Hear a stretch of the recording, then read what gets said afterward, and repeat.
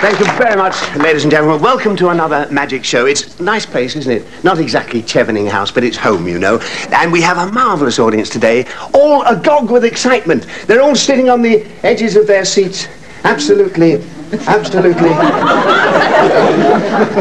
you enjoying it so far?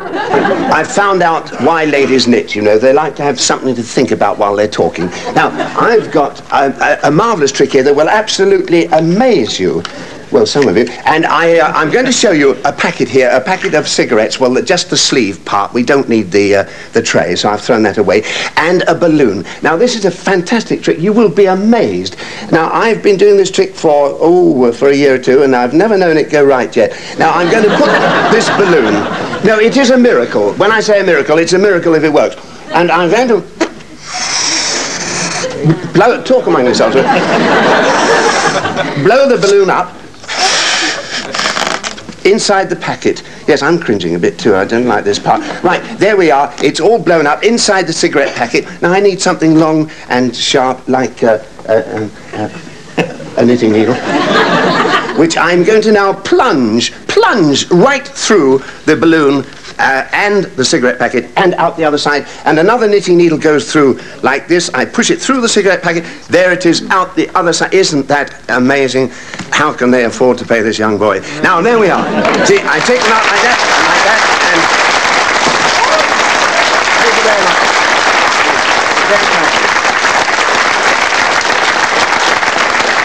Now, I had to pull a few strings to get my next guest artist along because a couple of days ago he was 3,000 miles away. So it's welcome home, Ted Rogers. Here he is.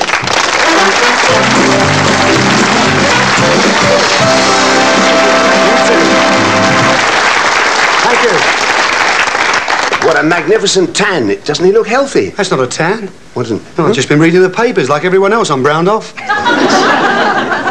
Hey, but David, you've been doing some travelling as well, I hear. Yes, we've had a marvellous trip. I've Where got have you been? some super pictures all over the place. Look at that one. There you are, in an eastern market. Isn't that interesting? That's beautiful. What are you looking at there? Well, quite truthfully, we're looking at a sack full of live snakes. What, a load of cobras? But it is nice, isn't it? Well, they're fascinating places, street markets. And you had a good time, huh? Yes, we did indeed. You know about street markets, of course. Yes, I do. Oh, I used to work in one, you know. Oh, really? What, flogging the gear? No, conning the people. Conning the people, I used to do the 3-card trick, find the lady. Now, look, I'll tell you what, so you've got an honest face. Now, look, you've never seen me before, have you? You promise? Not very often, no. No, I'll tell you, I want you to take that envelope and make sure that it's empty. Oh, yes. Okay. All right. Show it to everybody, make sure it's empty. All right? One empty envelope. That's right. Absolutely empty. Now, what I want you to do, sir, is to put £1 in that envelope. And I promise you'll get it back. Oh, that's different. All right, then. You've got witnesses. £1 in the envelope. Now then, sir, just for a few copper coins, I'm going to double your money. Oh, yes? Yep, I'm going to put this £1 in there, too. That seems reasonable. Now, yes? Would you give me £1.50 for the envelope and what's in it? For this? Mm-hmm. Well, you're joking. I mean it. Of course I would. There you are. There's 50. There's 1. And I'm delighted. Thank you very much. Thank you, David. Super. You've just been gazumped, you see. You've paid £1.50 to get your own £1 back. Oh, I see what you mean. But then I can keep anything that's in the envelope. You can keep everything that's in the envelope. I'm allowed to keep all this, am I? A lot. Oh, that's absolutely super. Thank you very much. That was marvellous. Will you gazump me again? Oh, come on. Hey.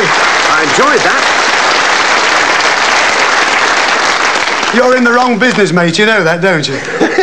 My goodness. Listen, Ted, have you ever been in a street market in the Far East? There's a Bombay motor horn, and I wonder if I could leave that in your care just for a moment, sir, because I want to show you something rather interesting. Now, it's good manners and it's good fun to bring presents home when you've been on a journey, and I brought some presents home from the Far East. Alistair, could we have some of those Oriental presents? Now, I haven't got one for all of you because there are too many of you and I didn't have the yen. So, they get worse. Now, I've got some for 3 lucky people, though, some rather interesting presents here that I hope you're going to like. And may I offer you a present, madam? Don't open it for a moment, will you? Would you hang on to this? Don't open it just for a minute. And would you like one, sir? Do take that, will you? And let me hold that just for a second. Now, let me explain that these are empty boxes. But Don't be afraid. I'm going to try and make something appear in there by magic, and you can have almost anything you like, you see. It's up to you to decide. I have some cards here with all sorts of interesting things written on them. Platinum cigarette case, for instance, jade earrings. You wouldn't want those, would you? Sofa and 2 armchairs, and so on. And whatever you choose is going to appear in your boxes. You have a free choice, all right? I mean, you can't lose. It's free, you know. You didn't pay to come in, did you? Right. Now, what I want you to do is to take the Bombay motor horn, and while I deal these onto the table here, sir, I want you just, whenever you feel like honking, honk. Don't be afraid. Have a good honk whenever you feel like it. Right. I bet you feel better now, don't you? All right. Now, I've stopped. Now, do you want the one I've just dealt, or do you want that one? You want this one. If you'd stopped me at, if you'd chosen that one, you would have had a diamond bracelet, but you didn't. You chose this one, so you have chosen, sir, a Chinese cracker. And by magic, I am going to produce now a Chinese cracker in that box. Would you like to open the box and have a look inside, sir, see what you've got there? Just take the lid off the box, and yes, we're absolutely right. The gentleman has a Chinese cracker, and what a cracker. And if you like to put it on top of your television set, it'll look very nice. And don't crack the one about me, no telly, because we've heard it before. Right, now, it's your turn next, madam. I'm going to deal the cards onto the table here. You can stop me. Oh, yes, you'll need the honker. Very kind of you, sir. You wouldn't like a job as stage manager. I mean, honk any time you like, just stop me. Now, do you want the one I've just dealt, or do you want that one? You could have, if you'd said that one, you would have had a mink coat, but who needs it? I mean, it's much too warm. You don't need a mink coat, do you? You've probably got several at home. Now, you have won a Hong Kong dinner service by stopping me there. So will you take the lid off the box and have a look at your Hong Kong dinner service? Yes, there we have it. A pair of beautiful chopsticks, very nice for eating with, and a little Chinese rice bowl. Isn't that pretty? Of course, as you know, it's a staple diet out there is rice, and I had so much rice out there, and it was so hot I was starching my own shirts as I walked along. Right. So you practice with those. They're very good for everything except scrambled eggs. It's your turn next. Will you take the honker? And once again, just stop me while I'm dealing the cards any time you like. You don't have to stop me now. You can stop. Now, do you want that one I've just dealt, or do you want this one? You would have had, if you'd chosen that one, a bottle of champagne, but I think you probably got something as good or better. You have, you have a Pekin streaking set. Would you like to open your box, madam? Ah, yes, you see, the Chinese are very modest, and they never streak in the total nutty. They always have a few beads, even if there are any perspiration. So, there you are, your Chinese streaking set, and thank you, the three of you, for being such good sports. Those are with our love, and a little souvenir of the show. And I hope you're all enjoying it. I see there's somebody at the end there who wasn't enjoying it. She seems to have left us, which is a great pity, because test that had all the excitement and tension of a Wembley Cup final when an Englishman became world champion. Now let's relive that magic moment. It's 2-12s. Is this the end? Let's watch it. 2-12s for Peter Chapman will win it, and that's very close indeed. Yeah!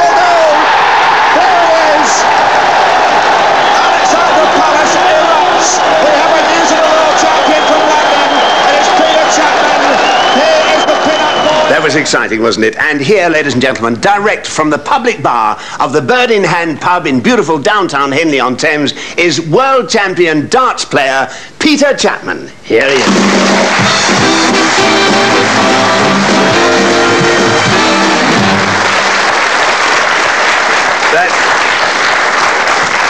Come this way, other way, because I'm backed up against the bar there, and I don't like being, I'm sure you don't either. Now, that was very exciting, Peter. You must have been a bit nervous at that moment. Always nervous. Always nervous. But what a dramatic moment. It was like a cup final, wasn't it? Beautiful. Now, tell me something. I noticed you had a cigarette in your mouth at the time you made that incredible out. What was the, how did you get out? What was it? Double 12. Double 12. Mm-hmm. Yeah. Do you find you play better with a cigarette in your mouth? I think force of habit. Force of habit. Like playing in the pubs all this time. Yeah. All right, you're world champion dart player, and it's great to see you on the programme. And I would like you, if you have you got any arrows with it? Brought them? Yes, they're always with me. Never without. Maybe. Hardly. While we've got you here, could we just see you have a throw at the board? We've got a board for you. Would you do that for us, Peter? Oh, certainly will, yes. I don't know if that line's in the right place. You, not far enough. well, you stand wherever you like, obviously. I just want to watch your style, because I want to show you a little bit of magic in a moment, if I may. Thank you very much. Would you throw 3?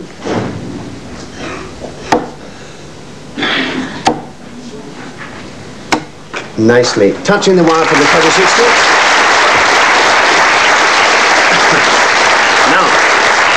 That's not bad in a strange place on a strange board, and I've got a feeling this is a bit high. I want to try and show you something rather interesting, Peter, if I may. A little bit of magic that might intrigue you. I hope it will. Now, this is not a put-up job. I haven't asked Peter to do anything special about this. I haven't told him, actually, that the board revolves. Now, I'm not going to ask you to throw while it's revolving. The reason for that is that I want these to be 3 random darts that you're going to throw. A piece of black tissue paper, just tissue, stuck over the board like that, so that you can't actually see what to aim at. The board is still there. I'm going to spin it like this and leave it with the paper over. Now, would you take another 3, but notice before you take them that I have an envelope up here with a seal on it. The envelope is there all the time and won't leave your view. There's the center of the board, and if you would go for somewhere around the trebles, Peter, I'd be very grateful. Would you do that for me? Thank you. If they come out, we'll do them again. 1, 2, 3. You're still, by force of nature, going for the top. Would you come round here? Now watch, no cheating, while I carefully tear the paper away. Now let's see what we've got here. Now, had that been in its proper position, that would have been a wonderful score. There's a treble there. 85. That's 85, is it? Mm-hmm. Have you scored 85? It would have been. Oh, no, sorry, it would have been. Not now, but you have scored a treble 2, that's 6, and another 2, that's 8, and 15 makes 23. Correct? But 23 is your score, but had that board not been spun, of course it would have been a much higher one. But I wanted this to be an absolutely random score. And would you take your darts out now? What was that score again? 23. 23 it is. Now that was, you will certify that, won't you? You will guarantee that that was a random score. Fine. Now, I showed you this envelope up here before we started, is that right? And it's been in view all the time. I'm going to open it now for the first time, look inside, and take out a piece of paper. Perhaps you'd like to take that out, will you? Pull out that piece of paper, and will you let me open it up and show you what I've put here? Peter's score will be 23, signed David Nixon. And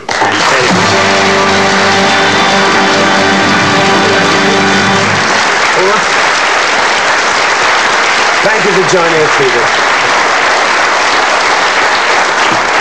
And it's great to have a British champion, and I hope they have darts in the Olympics. At least we'll get 1 gold medal. And I wish you the very best of luck in all your future competitions. Thank you very much, Peter. Now I'm going to introduce somebody else who always goes for do the coin trick again, but this time on an enormous scale, and it's very breathtaking and death-defying. So let's have a look at the apparatus. Here it is, a rather beautiful, large Chinese coin. And if you think that this coin is large, you want to see their slot machines, really. Now, it's quite solid. It's made of very thick timber. I'd like a gentleman from the audience. Would you, sir, like to come and have a look at this? Now, I haven't primed you in any way at all, have I? Would you be kind enough, sir, just to have... This is 1.5 inch timber. It's very thick, very solid. And I want you particularly to notice that that hole in the middle is absolutely unprepared. It's not elastic. It's very solid. Have a good look at it. Don't be afraid to bang it hard. And I've got a piece of rope here that I want you to test as well. Just make sure that it's very strong. Be examining that while I introduce Anita Harris. You mustn't examine Anita. Here's the lovely Anita Harris, looking very Chinese. Thank you, Darren. Thank you, love. Good. I'd like you to stand just about there. Super. Now, here's the middle of the rope. Just have a look at that again, sir. Quite unprepared. All right, quite strong. I'll put it round Anita, and watch this very carefully. I don't want you to think that I would pull your leg or deceive you. That is a genuine knot around the middle of Anita. As long as I'm not stopping the stream, you know, whatever it is. Put my finger there? Yeah, put your finger on it. That'll stop it slipping. That's it. Now, I don't want to stop the circulation or anything like that, but I have to pull this fairly tight. That's lovely. Thank you, darling. Now, we have some tape. Have you got some tape there, Alistair? I want to, thank you very much. I'm going to put this tape around the knot, sir, to make sure that it can't shift. I'm sorry, darling. And then I am going to... 18 ways to know. I'm not... I'm jealous. No, actually, I'm not sorry. I enjoyed that. Right. Yeah. Give us a kiss. I'm working. Sorry, Right. Now, would you sign your initials across the knot there, across the tape, or a distinguishing mark so that you will know it again? Thank you. Now, you'll recognise that again. That's lovely. Now, I want you to take the two... I'll take the two ends of the rope. Follow me, would you? You have no choice. I'd love to. Right. Round to the back of the large coin, and will you take the two ends of rope, Alistair, through the hole in the middle? That's fine. Take the two ends of rope and pull them and thread them through the middle there. Now, will you hold those two ends for me, sir? As close in as you can, because we don't want to lose you on the cameras, you see. That's... Sorry. Just take that one as well. All right? Fine. So now we have the rope going through there and round Anita's middle. Fine. Now we have a cloth somewhere, don't we, Alistair? Yes, we go. Right. That's fine. Thank you. Now let's just get these ends together. They're not quite even. Just hold those two ends for me there. Will you do that, sir? Lovely. Thanks. So, and if you can stand about there, then we won't obstruct the camera. Now we have a cloth that we are going to put over the top of Anita, like this. I'll take this side and Alistair the other. This goes over the top like that. And just pull it down to the ground. Keep hold of those ends, if you will. That's lovely. Just keep it there. And then we can see what's happening. Fine. Now, I expect you would like to be sure that Anita is where I said she was. So let's just lift up the cloth here and see if she's there. Behind, there's miles of it. Miles of it! Right, stick your head round the corner, Anita. There she is. All right, at the back of the coin. Fine, we'll drop the cloth again. Now, I would like you, please, next, to come this side and start, in a moment, just to gently pull on the rope, will you? Just ease the rope. Don't worry, Anita, we'll pull you through. Just ease the rope through. That's lovely. Yes, I think it's going to work. And here is Anita through that little tiny hole in the middle of the coin with your signature, as before, on the knot. Is that correct? Thank you very much for helping me. Thank you, Ted Rogers, and Ronnie Dukes, and Ricky Lee, and Marmaduke. Dropped in. I think we've got some smashing magic for you this week, and we've got a marvellous hand-picked audience, very good looking this week, because we're going to see them on the... And Anita, have they all got their jumbo? Yes, a few more? Have indeed. Have you all been given jumbo cards? Have you all got jumbo cards? Well, all right. yes, everybody... Well, will you wave your... these are jumbo cards, by the way. I should show you. Look, here's a pack of jumbo cards. They're just ordinary cards, except that they're a bit bigger than usual, you see. And I've got another complete pack here, and everybody in the audience has got a jumbo card. And would you look after those for me? So don't let anybody touch them, will you? Scream if anybody comes near them. Thank you very much. Right, now, I want you all to wave your jumbos in the air. Will you do that for me? That's right. Oh, what a lovely sight. Keep it going, it's nice and cool. Now, if you're very observant, or if you've got telephoto television, you'll notice there are one or two duplicates, which isn't surprising, as we have more than 52 people in the audience. Work that one out. So we have several packs of cards, so don't be surprised if duplicates come up. Right, now we need a strong gentleman.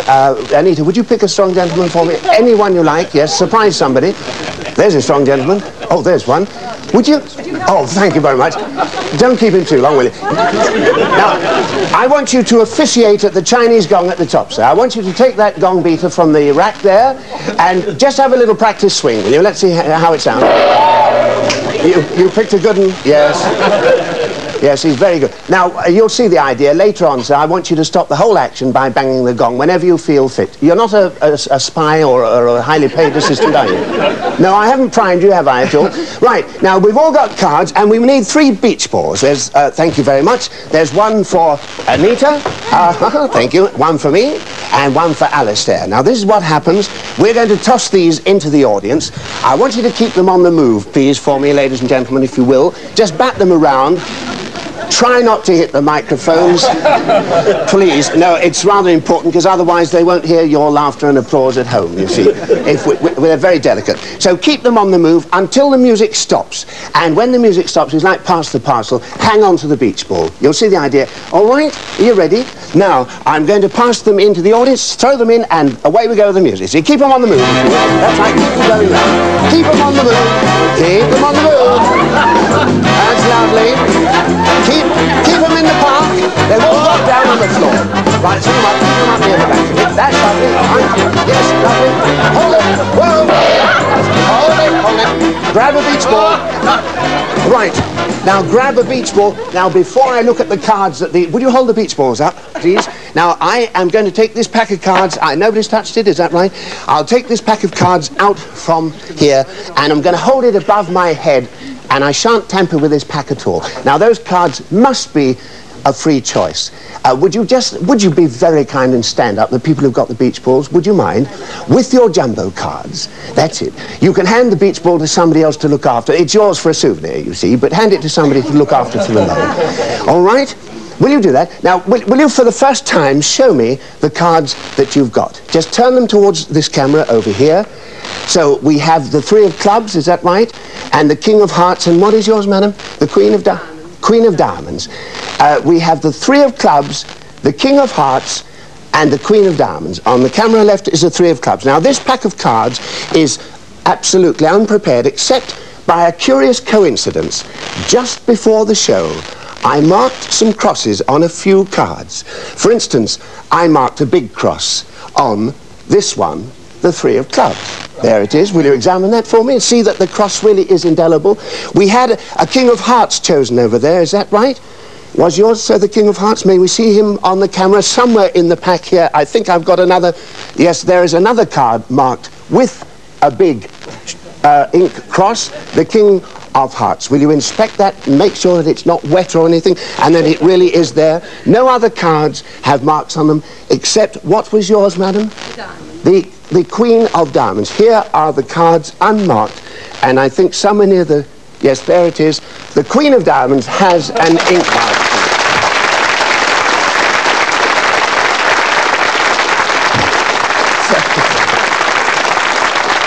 Thank you very much. Well, there you are. In all modesty, I want to say, you haven't seen a trick, you've seen a miracle.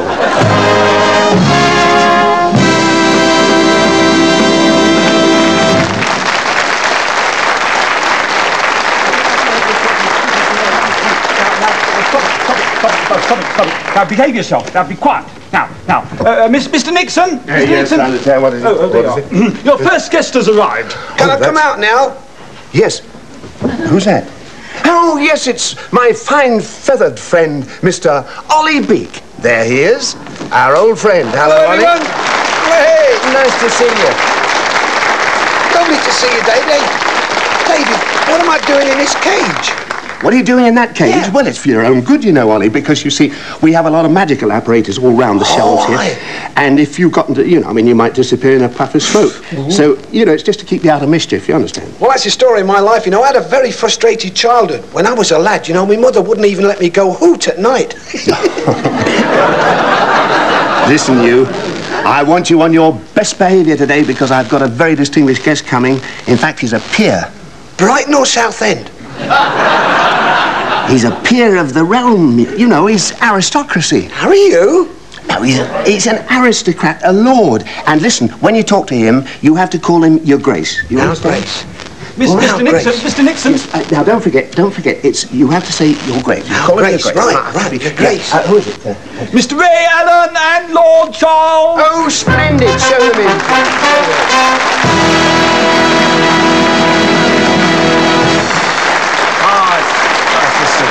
you. Thanks for coming.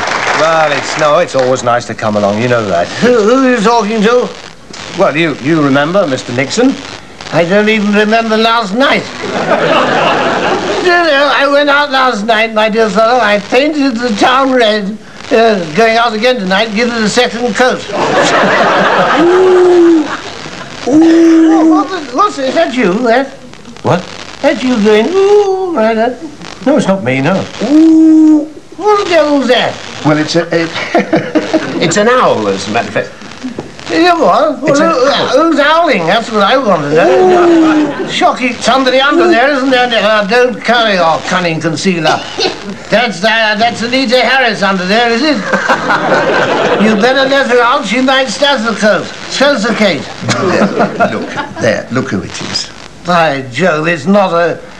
Good Lord! Some rotter's put a beak on that cat. I'm not a ruddy cat. Take the cage off, David, would you? Yes, sir. Cool, that's better. I felt like a jailbird in there. A bird? Good Lord! You mean... It's not a pussycat, you silly ass. What? Look at it. It's a talking dicky bird. Yeah, at least I can talk for myself as well. I think I should explain that Ollie is an owl. An owl? Yeah. Good grief. I knew an owl once, you know. Did you? Yeah, I knew an owl. He used to live in an oak tree at my father's country seat. Oh, really? Where was your father's country seat? In his country trousers.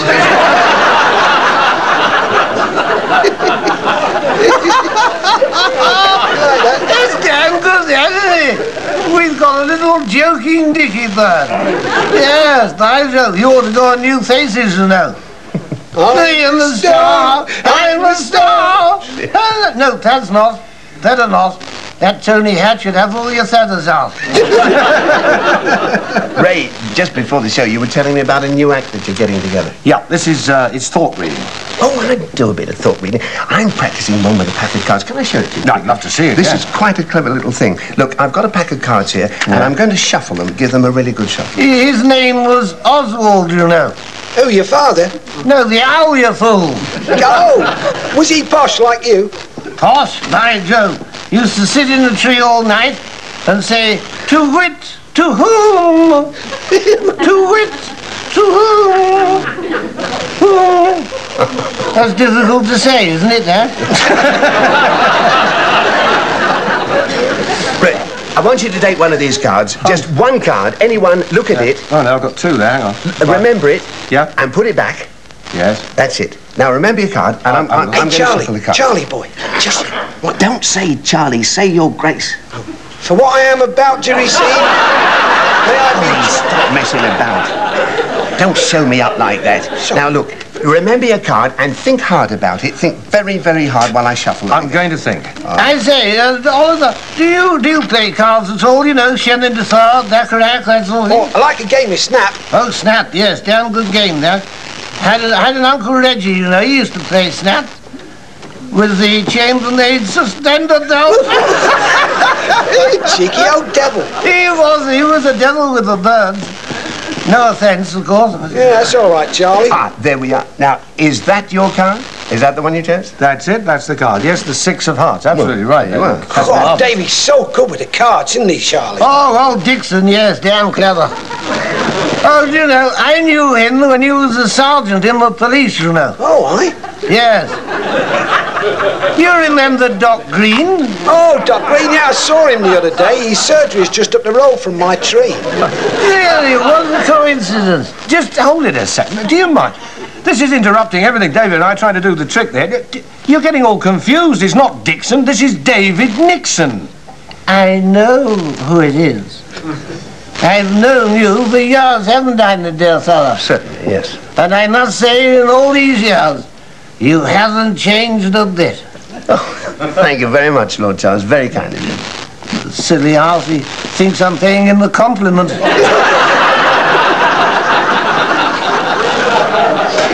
I haven't come here to be insulted. Oh, where do you usually go?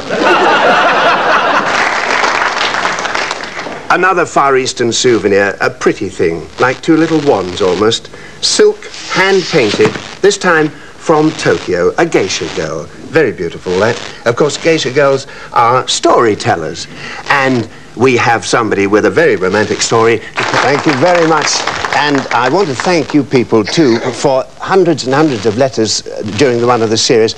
Honestly, I'm a bad letter writer, and the piles about that high on my desk, I'll try and answer them eventually. Forgive me, you know, it takes time. And a lot of people have asked, what are all these curious objects on the shelves and the library of my magic parlour? Well, the answer is that they are antique magical properties, or apparatus, you see.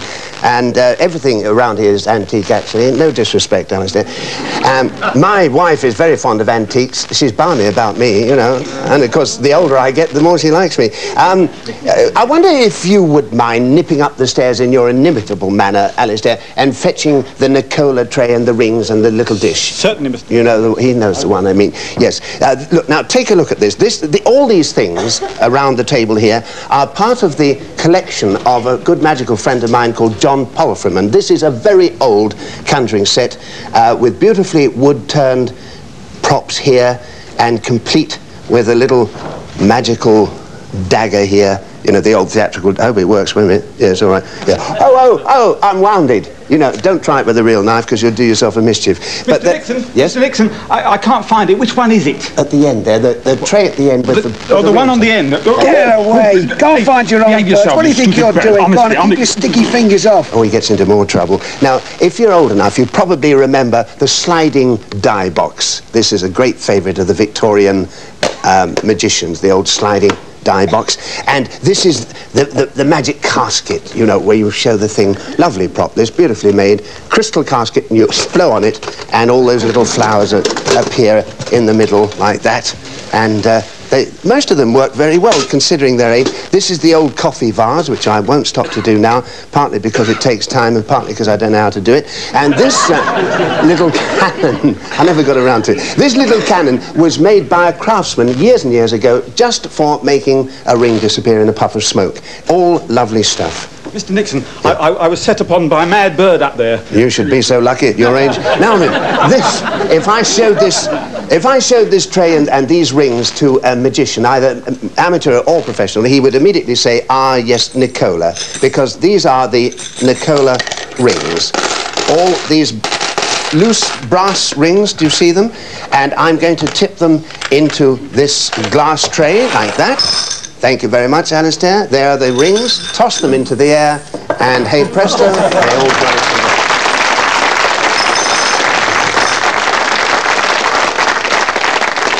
A magical invention of many years ago. This is a beautiful, it's more of a toy, really. It's quite lovely. Invented hundreds of years ago. Maybe have the lights down, please. It'll show this better. Alistair, would you just hold that... have you got the other hand with you? Well, this one? Yes. Thank you very much. Yes. It'll show it up now. Right. Now...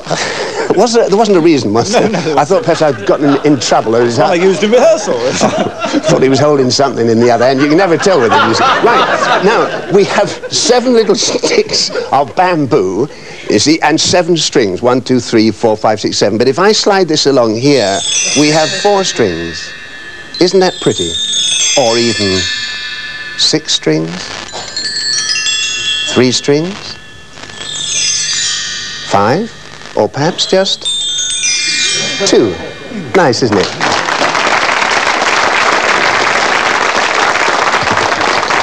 Invented hundreds of years ago, that one. I brought the coffee, Mr. How kind you are. How kind, Alistair. This is a lovely little thing, too. Look, a little metal coffee cup made by another craftsman all those years ago. A very popular pantomime trick, this, where you fill your cup with coffee, and then you throw it over the straight man like that, you see. Yes. All right? Yeah. Yes. Yes. One of my favourites, a little bit of apparatus made many years ago just to make a card disappear. There's a card, a playing card. You pop it in the frame, really there, piece of tissue paper in front of the frame and blow it away, and the card... I don't often do tricks twice, but I must do this one again for you. Give you a second chance to see how it's done. Look, card in the frame, there it is, bit of tissue paper in the front of the frame, just like that, and blow it, and the card has completely disappeared, leaving the little frame empty. Pretty thing, that. And this one I like.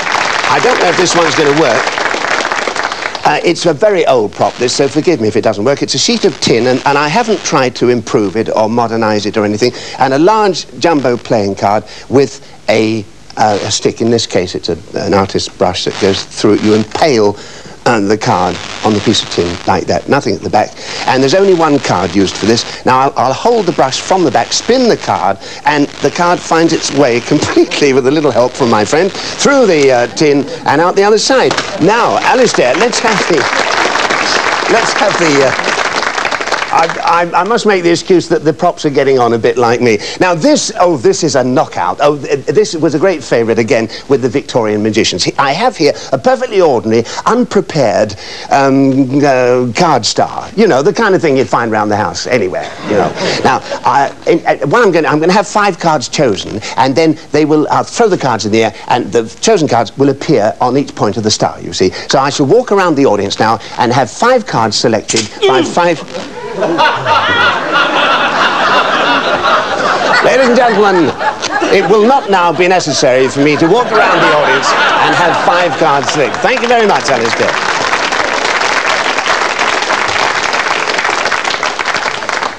I must say he's about as useful as an ashtray on a motorbike. I think this is really my favourite trick of all. It was beloved by the drawing room magicians, and I've got a especially soft spot for it because I first saw it when I was about 6 years old at a Christmas party performed by a very old gentleman in a hotel in West Cliff-on-Sea. It's done with an orange and a glass of rice and a stack of drafts or checkers or whatever you want to call them, and also a couple of tin tubes and a spun metal canister, or vase or vase. I think that was the original patter. And this is what happens. First of all, I'm going to cover the orange with one of the canisters, like with one of the tubes like this. Then I'm going to cover the... Wait a minute, that's the wrong way up, isn't it? That goes there and that there. I'm going to cover the checkers with the other tin like that, and into the vase in the middle I shall pour the rice. So please remember where everything is. It's very important.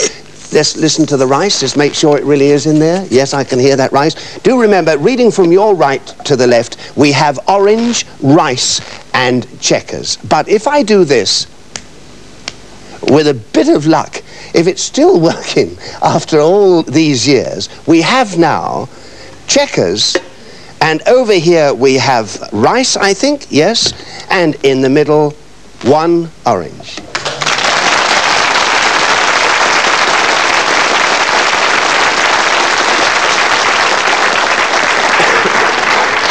Very good. Thank you very much. David, you've got some smashing photos in here, haven't you? Yeah, they're nice, aren't they? I'm very proud of these. They were taken on our trip out there in the Far East. Oh, this one, Ollie, was taken on the tarmac of Delhi Airport. You see that? Oh, yeah. Who's the bloke shooting peas at the snake?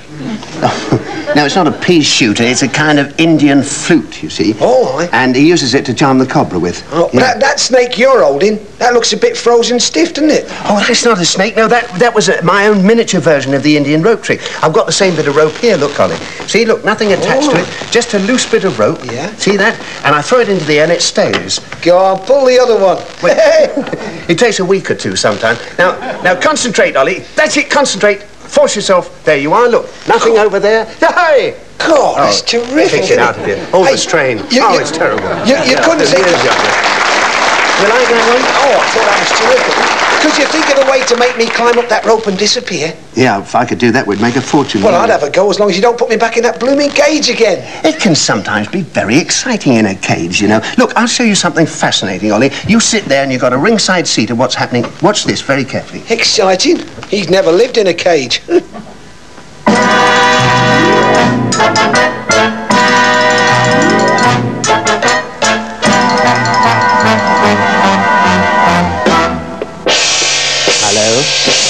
Looking beautiful. Thank you.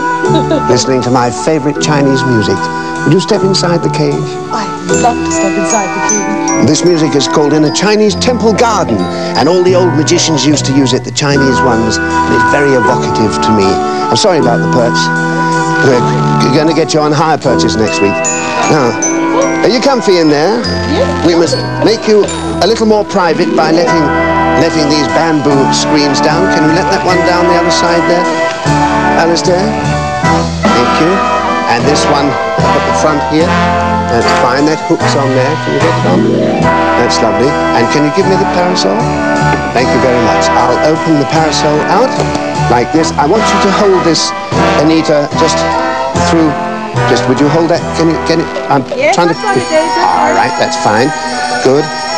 Right, now give it a little triggle. Just, that's lovely. Right, that's fine. Now hold it nice and steady for the moment, and everything is secure, the chain's all right. And I'm going to ask you to brace yourself, Anita, while they raise the cage into the air. Would you raise the cage, please? Thank you very much. What are you doing to me? Give it a triddle. Keep it triddling. No, you're all right. Don't worry. Right, now over this way with the cage, just a touch, please. And you can drop, you can drop it, David, it's all right. are you sure it's safe? Yes, yes, drop the parasol, it's okay, that's fine. You're quite all right, don't worry. You're quite all right. Trust me, Anita, trust me. Now then, are you ready? Are you ready, Anita? Just stand by and brace yourself, darling. Right. 1, 2, 3, go!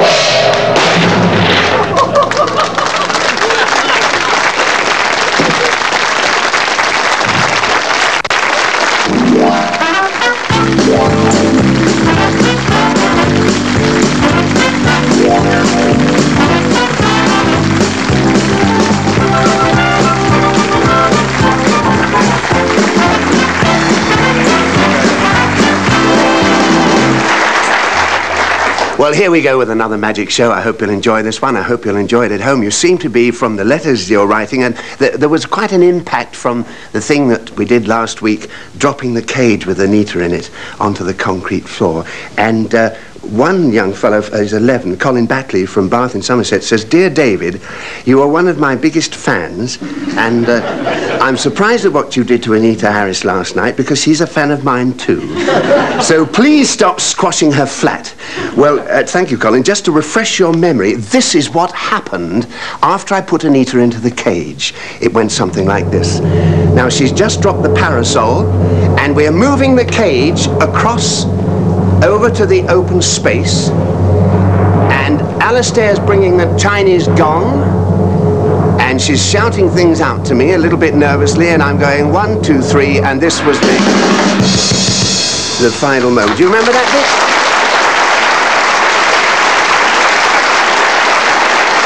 Well,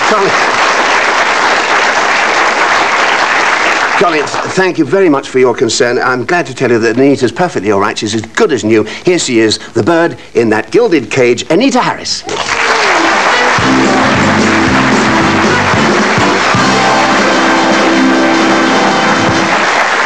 Anita, I enjoyed seeing that back. Tell me, how did it actually feel when it, you know, sort of went like that? How did you feel? Depressed. I promised you a reward. You got friends in. I promised you. I've said I would get you something for the wall of your flat. You said something oriental, exotic. She's doing a nut. Here, she's getting us. No, I've got you something just like that. Alistair, yes, let's see it. Look.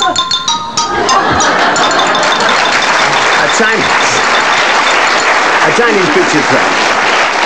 A beautiful Chinese picture frame. I'm not mad about the Chinese picture. And they open this way, you see. There it is. And I've got something to put in there for you, just to show you how it works. This is really a Chinese newspaper. All right? Right. So I should pop the Chinese newspaper in the frame like this and close it up. See that? That's lovely. It's very interesting, but not too exotic, is it, really? It's upside down, Mr. Nixon. Ah, that would explain it, yes. Well, would you turn it there? I don't know how you can tell. It's the picture. It's very clever. Now, we'll make a little hole in the middle and see if you would like this for the wall. How's that? Lovely. It's an ancient Chinese dragon, all right? It's beautiful. It's a little bit small, though, really, for the Well, look, there's another one here. This is the same dragon 3 months later. You like that one? It's a very large wall, though, David. All right, then. Try a little bit more magic. You hold this one, Anita, I will. and pull, heave away. Oh! Beautiful. What? How do you fancy that, then? That's the corner. Hold it up like that. Beautiful. Now, that's not bad, is it? That's quite pretty. Lovely. Yes. It is beautiful, but it's sort of ugly at the same time, isn't it? I heard that. Robin Nedwell! Have you met Robin? Just what the doctor ordered, eh? See, it's true, it's true. All this doctor-ordered business, you can't get everything on the national LT, Robin. Great pity that is as well. Anyway, look, I heard you were on a diet, David, so I thought I'd bring on a few little diet pills just to help you stick to it. How kind of you. Do they work? Do they work? What? They're guaranteed. Take 12 of those 3 times a day and your appetite's bound to go away. Oh, dear. What a horrible thought. Here, listen, with all these marvellous successes you've had, Robin, with the Doctor's series, do you have any medical background? Oh, yes. I've got a cousin in the Royal College of Surgeons. Really? What's he studying? Nothing. They're studying him. Do you find that you sort of, when you come off the screen, do you live the part? What, do you mean like a real doctor, is it? Yeah. No. I still fancy the nurses a bit, though. Now I know why girls take an apple a day. Hardly fair, is it? No, these terrible things this fella does to all the... I feel sorry for the patients. How would you like to be a patient for a change? Well, if Anita's the nurse, yes. All right, then, I'll tell you what we do. We'll play doctors and nurses. Like it. No, but wait a minute. I'm going to be the surgeon. Now, I'll tell you what I'm going to do, Robin. Yeah. Now, you'll hardly believe this, and I've got it written down because I can't remember it. I'm going to amputate your radius and your ulna without, and shall possibly remove your long supinator at the same time. The mind boggles. All right, then, let's have the apparatus. Alistair, the assistant surgeon. This is the apparatus, very simple and highly specialised, invented specially for the purpose, and it's really quite simple. It's just a box. Now, what happens is, I would like you, please, to put your arm through the box. This is a painless operation. Entirely painless. I've done it dozens of times, and I've never felt a thing. But if you're nervous, look, a little anaesthetic. Yes, a little anaesthetic. We'll just screw that into the arm, and then a touch of the antiseptics. That goes in here like that. Oh, I like it. Yes. Oh, it'll help. Yes, that's it. Take off the excess, and a touch of the old disinfectant. Yeah, we've had that around for a while. Does that feel all right? Lovely. Now, pop it through. That's it. Yeah. Stick it through. That's lovely. Yeah. Good. Now, this may be, in case some of them are of a nervous disposition, I think we'll pop the slide in the front, because it can look, a bit yucky. Now, you can either have the hacksaw or the bread knife, or you could have the stainless steel cheese cutter, if you like. Let's have the stainless steel ouija, eh? We'll avoid blood poisoning. You've made a very good choice, I think. So we just pull that through at that end, and we slip it under there and pull it through at that end, and then with a little bit of luck, we cover this in case it's a bit, a bit yucky, and we'll see if we can lift it out like this. Let's have a look now, see what's happening. By golly, yes, it has. Yes, it's worked. Wiggle your fingers. Make sure it's all right. Good gracious. Well. Oh, I feel faint. Wait a minute.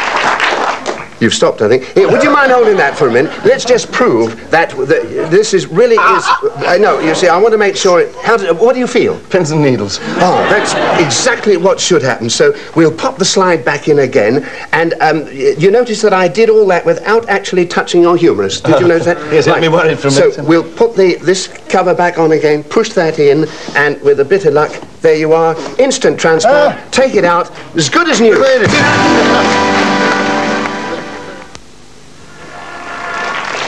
I would like you to meet my next guest. Her name is Cindy. Here's Cindy. Cindy, thank you for coming. Cindy is a sheepdog. She's very beautiful. She's owned by Mr. Victor Anderson and trained by him, and her mother and father are working sheepdogs.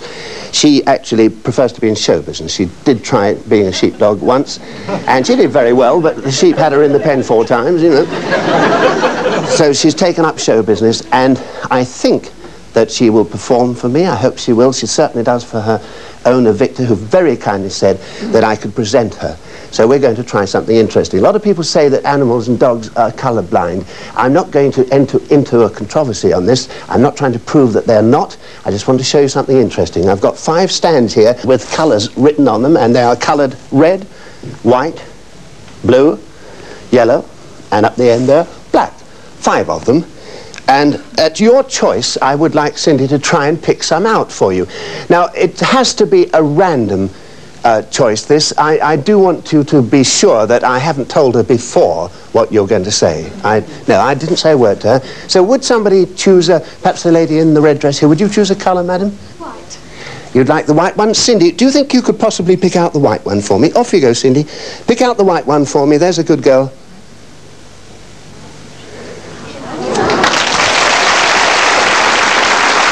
Very clever, Cindy. Very, very clever, Danny. Very clever.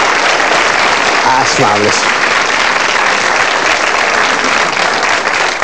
Shall we try another one, Cindy, or stop while we're a success? Let's try another one. What about the lady opposite there in the spotted cravat? Yellow.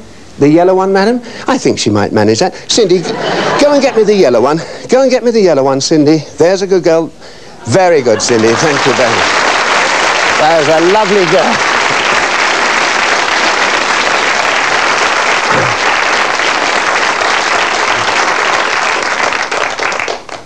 She does card tricks too. Alistair, could we have the cards, please? Now, this you'll find very interesting. She prefers the card tricks. Actually, she's a very good poker player. Very, very good. The only trouble is that when she gets a good hand, she wags her tail. So she gives it away a bit. Now, I have got 5 envelopes, and they are absolutely plain and unmarked. And I have a royal flush in here, the 10 of spades, the jack of spades, the queen of spades, the king, and the ace of spades. All the cards are different. I'm going to tuck them down and stick them in their envelopes like this. There's the knave, and there's, oh dear, the second hand. Horrible taste. The queen goes in that one, stick it down. The king goes in this one, stick it down. You're not looking, Cindy, are you? No, she's not supposed. I don't want you to know which they're in, you see. And there is the ace in the last one. So we have 5 cards, a royal flush, in those envelopes. Absolutely plain. Stuck down, that's not a very good clue. Shake them up a bit, mix them up. There they are. The envelopes are thoroughly shuffled. I don't know where they are myself. Nobody can possibly know. And I want you, Alistair, please, to put them on the 5 stands along here. Just at random, just stick them on the stands. We've got some double-sided watch it on the other side. Now, Cindy, I'm going to ask you to pick out, without knowing where the cards are, nobody can know, they're thoroughly mixed. I want you to pick out a card that must be chosen at random. We have 5 cards out there. Would somebody over here, perhaps this lady over here, would you call out the name of one of those cards, madam? Jack of spades. The jack? Jack. You would like the jack of spades. Cindy, do you think that, especially for me, you could get the jack of spades wherever it is? Off you go. Try and find it. The jack of spades, please, Cindy. Find the jack of spades. Well, I hope she's right this time. She's gone for that yellow stand, but of course the colour has nothing to do with it. But this is the envelope she's chosen. I'll tear it open and I'll look inside, and yes, there she has chosen the jack of spades. Cindy, you are very, very...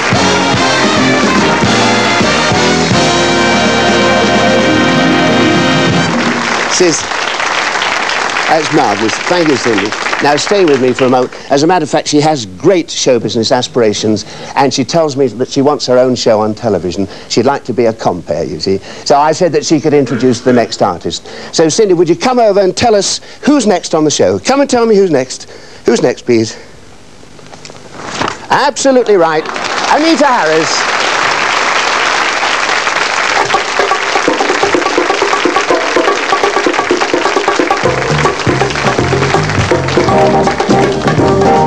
Hey, little girl, comb your hair, fix your makeup, soon he will open the door.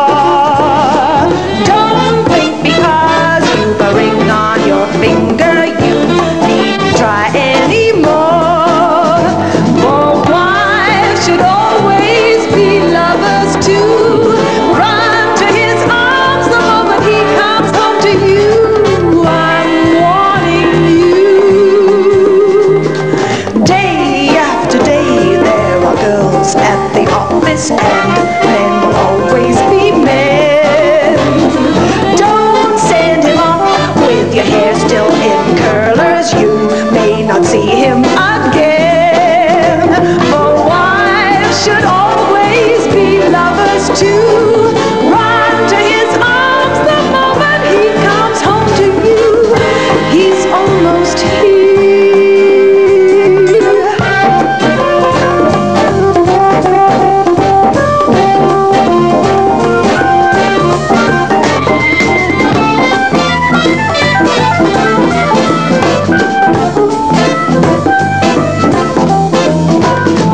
Wives should always be lovers too.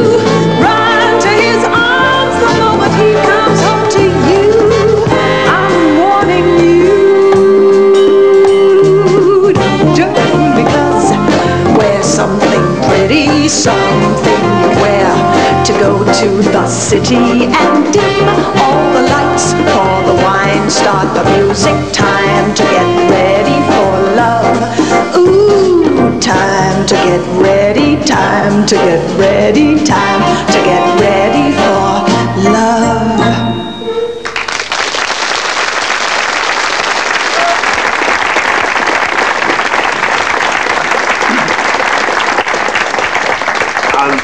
Ladies and gentlemen, I have a problem. I've got to tell you about it because you're a very sympathetic-looking lot. It's rather serious. I'm short of £1.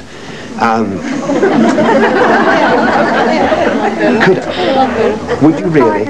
Oh, a £5. No, I'd better not. I've never tried it with a £5. What about this gentleman over here? Could I borrow £1 from you, sir? You sure you don't mind? No, all right. What a nice man. This is terribly kind of... Now, of course, you have my word that it will be well looked after. I wonder if I could just get you to come out and stand next to me to look after it. Make him jump over. He looks young and fit. Oh, you're going to move for him. This is awfully kind of you, because it seems that we have all ladies in the gangway here. Would you just come out here and have a good look at it so that you'll recognise it if you ever see it again? Right, if you stand about there, sir, very nice of you. Now, obviously, I'm going to give you some security for this, because it's your... And with the security, Alistair, a little collateral. This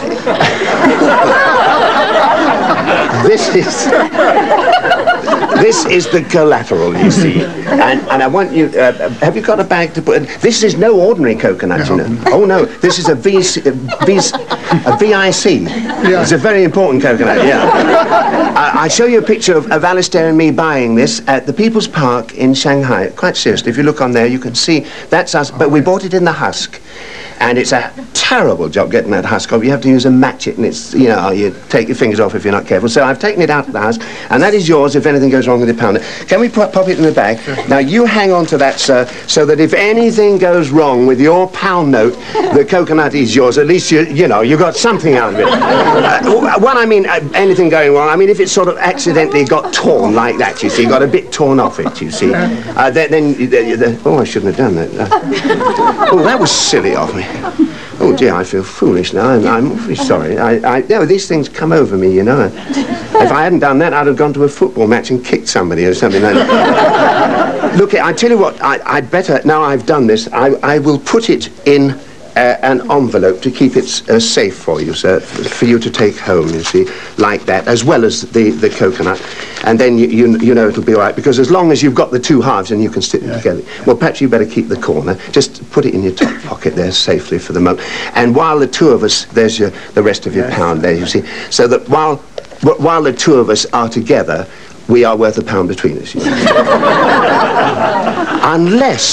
Unless something awful happened, you know, like this thing suddenly bursting into flames accidentally, you see. I mean, if that suddenly burst into spontaneous combustion like that, then, of course, it would be a very different matter. That's curious, isn't it? I thought... it's only the counterfeit ones, you know, that are inflammable. No, I'm afraid this isn't quite going as I expected it, and we have a little problem here, and I'm going to have to honour my... very interesting. Have we... I think I'd better put this in the ashtray, because it's beginning to burn my fingers, and I'm beginning to get a little bit worried. Yes, no, we get nothing out of that. No, that's gone. I'm awfully sorry about that. Still, you have got the coconut, yes. You want to eat it now or take it home with you? Oh, no, share it round. I mean, you can't... No, you'd like to open it now? Yeah. All right, Alistair, can you bring me a paving stone or something? We get carried away, this fella. No, he's got a paving stone and a hammer. Right? Now, just give a little twist on the polythene. That's it, because we don't want it to go all over this lady. And pop it on the... That's it. Come down the step. Lovely. And hit it with the hammer. A nice big smack on the coconut. That's the way. Hit it. Oh, it's bouncing. Give it a good... And another one, just for luck. Now, look in there. Can you see anything, sir? I'm not going to touch it. Just open up the polythene and hold it towards the camera. I do want the camera to see what's going on. What's that? Another piece of polythene inside. Take it out. Hold it up. That's marvellous to this camera. Then open it up. Can you see what's inside there? I won't touch it. Did you take that from inside the coconut? Yes. Open it up at the end, pull it open like that. Lovely. Hasn't it gone quiet? It'll be a marvellous one if it works. Take it out. What have we got there? Hold it up to the camera. Find your little bit first. Don't get excited until we've checked the little bit against it. There's yours. Does that match? Do the numbers match? Perfect. There is the number. What's that? Well, J581128. J581128. It matches. I'll give you some sticky tape after the show, or I'll change it for you, whichever you prefer. The coconut's yours. You can even have the hammer. You can have the whole studio. Thank you very much for helping us. Very much.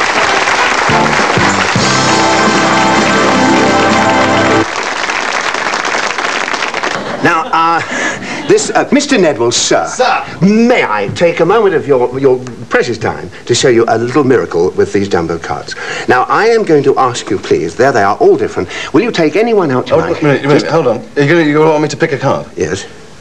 You know, it's amazing, because I was having a chat with a mate of mine last week, you see. I've not told him this before. We're having a chat with a mate of mine last week. We had an argument, you see, because he said, well, if you ever should get invited on David Nixon Show, and he should say, pick an indice, you see, he said, I bet if you took the cards off him without telling him in rehearsal, and if you put them down and gave him a bit of that, you see, and a bit of that, you see, and then if you picked an indice yourself, and if you look that way, we'd be all right, I think. And I showed it like that, right? And I shoved it right up me indice, you see, and came back and said, right, now, what is that? There's one at every party, isn't there? Yes, any magician could... well, I don't know. What do you want to know? What can I do for you? What's the card? What is it? Oh, you want to know what that card is? Yeah. Ah, yes, well, we have our methods, you know. I'd have to move over to Plan B. Oh, yeah. Yeah, Plan B. Now, what's Plan B? Ah, yes, Plan B. Now, I never travel without one of these. Right. Now, sir, if you would kindly step behind the machine, put your chest flat against it, hands behind your back, and when I say now, I want you to take a deep breath. Right, deep breath, hold it please, absolutely still. Was your card the 5 of clubs? Yeah. The 5 of clubs. How does he do it?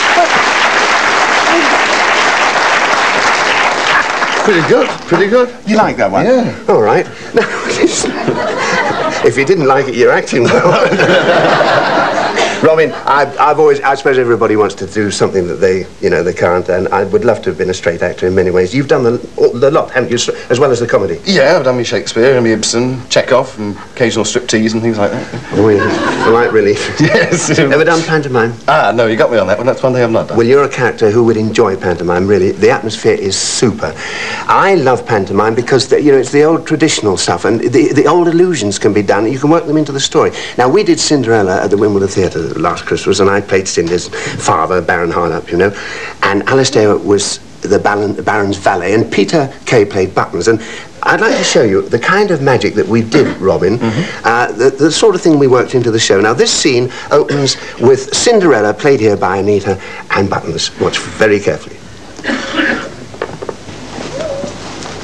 Right, ladies and gentlemen, if you care to step this way, this is the last call in our conducted tour of this historical edifice. Buttons, Cinderella and I have come to the conclusion that you're diddling us.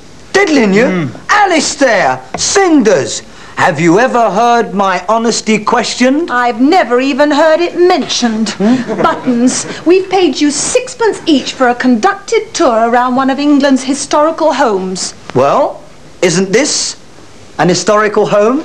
Well, yes, but we live here. Don't be ashamed, dear, don't be ashamed. I mean, I'll have you know that this place is steeped in history. I mean, look at this. You see this? This is an ancient antique instrument of fiendish torture. What is it? It's called the Huey Green. Oh. Sorry about that, Huey. And in this, they used to, I'll never get on that show, they used to imprison all the thieves and villains. They did? And people what took liberties with the public. And I'll tell you another thing. Uri Geller's been in here 4 times. They've forgotten him. Never mind. We could come up to date with that. Buttons, how does this work? How does it work? I will show you, young man. Now then. Glenda Jackson, step this way. Now, if you would care to lift the top, I'll show you. The thief, villain, or liberty taker would put his hands in there. his head in there, and then they'd lower it down, lower it over my head and that. Ah, careful, careful. I didn't mean it when I said that. You know. Right, now you see the chains at the end? Yes, tie them round as tight as you can. Tighter the better. That's it. Marvellous. You see, and once they were tied, he was completely fettered. He couldn't move, you see? Now we got him. Here, what are you doing? Here, what? Ooh, here. Never mind this. There's your cinder, there's mine. Bye-bye, Button. That'll teach you to take liberties. You remember the lines. No. Get back to Magpie, now. Hello, my fine fettered friend. What are you doing in there? I'm stuck. I'm waiting for a bus. I forgot the line, sorry. The last one went out. No, you're not really. You said that to make me laugh, didn't you? Yes, I said to make them laugh. Didn't work, did it? No. You got yourself stuck. Does it hurt when I do that?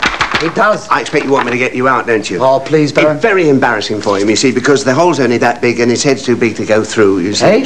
Ever since what I said about him. So I'm going to get him out of there because it's very embarrassing. I'm going to do it without taking the chains off and without severing his head from his body unless it becomes absolutely necessary. Now, all we do, we use the magic tablecloth. Oh, no, be careful. I've got to be back in Butlins on Tuesday. You said you'd get that in. I got it in. And one little magic word. And watch very carefully. Oh, no, hey, presto. please, be careful. And look at that. Through that little...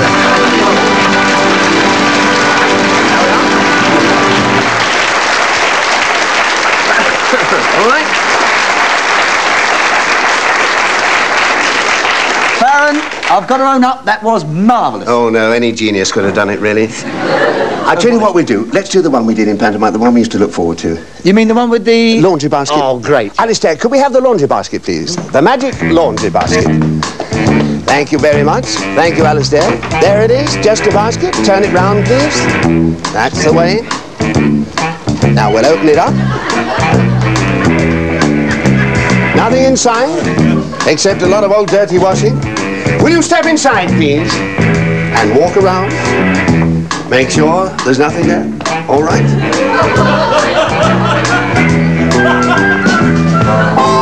That's the way. Yep.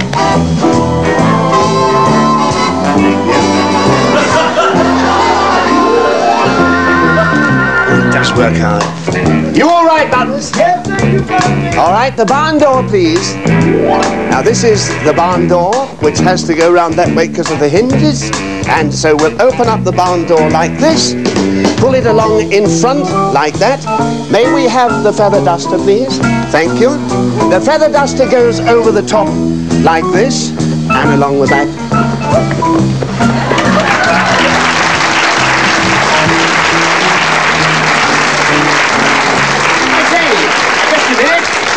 What are you doing with that basket?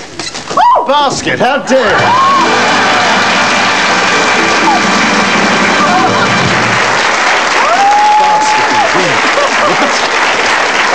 It's Widow Twanky herself. Thank you very much. Thanks a lot, mate. Thank you, darling. Thank you, Peter. Thank you very much. Thank you, darling. See you next week, same time. Bye now.